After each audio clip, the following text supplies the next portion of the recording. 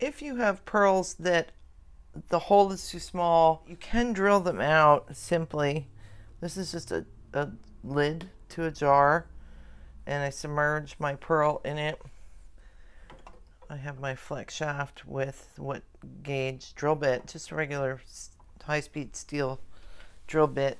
Let's see if I can do this without getting my hand in the way. I keep it submerged. I want to show you, not my thumb, but see how I've got the pearl wedged between my fingers?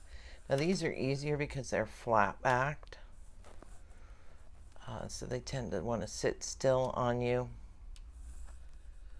but I usually can drill round ones too.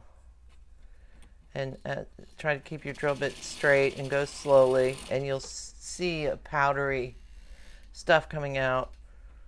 That's the pearl stuff, the nacre. And I'm going to turn it over and drill from the back.